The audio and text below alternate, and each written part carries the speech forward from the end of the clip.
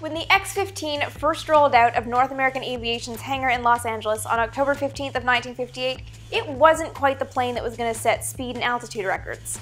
Today on Vintage Space, we're going to talk about the X-15's big engine, and specifically the first test that nearly killed Scott Crossfield.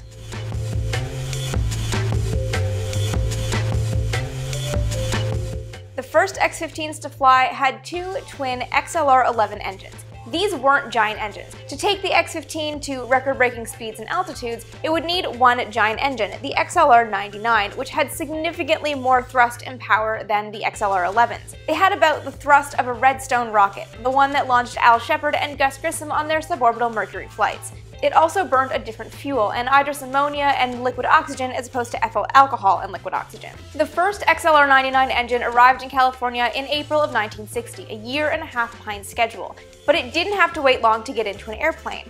North American and the NACA had actually kept an X-15 aside, the third X-15 built, specifically to put the XLR-99 engine in as soon as they got it, and that's exactly what they did, and almost immediately set it to ground testing. Testing the XLR-99 engine inside the X-15 demanded a pretty elaborate setup at Edwards Air Force Base in California. It involved an elaborate rig with steel clamps to hold the X-15 in place, underground observation bunkers, and all kinds of equipment to gather every piece of data during the test. The test day was June 8th, and Scott Crossfield was the pilot. But because Crossfield wouldn't be taking the X-15 in the air at all, he didn't need to put on a pressure suit.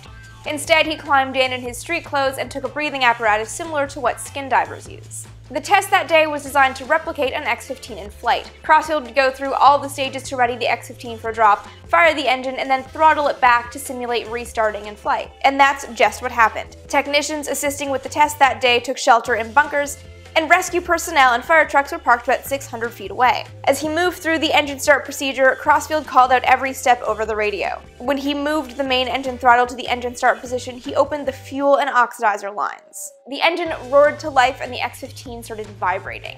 And, as planned, he throttled the engine back to about 15%. But this loss of thrust triggered a safety device in the engine and it shut down automatically.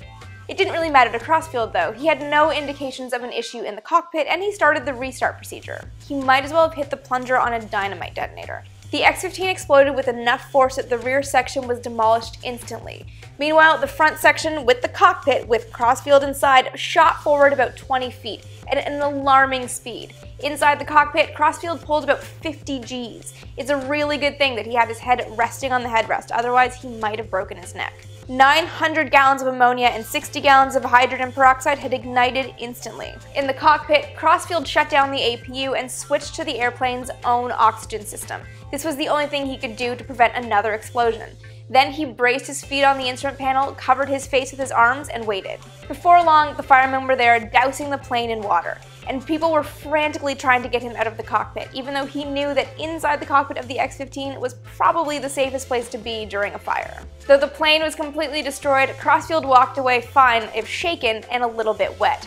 The airplane was eventually rebuilt and the XLR-99 engine was eventually installed and flown successfully on later flights. For more on the story of the X-15 and its evolution to high-speed, high-altitude flights, check out the latest article on Vintage Space over at Popular Science. And don't forget to follow me on Twitter for all kinds of vintage space updates all the time. And with new videos coming up every Tuesday and Friday, don't forget to subscribe right here so you never miss an episode.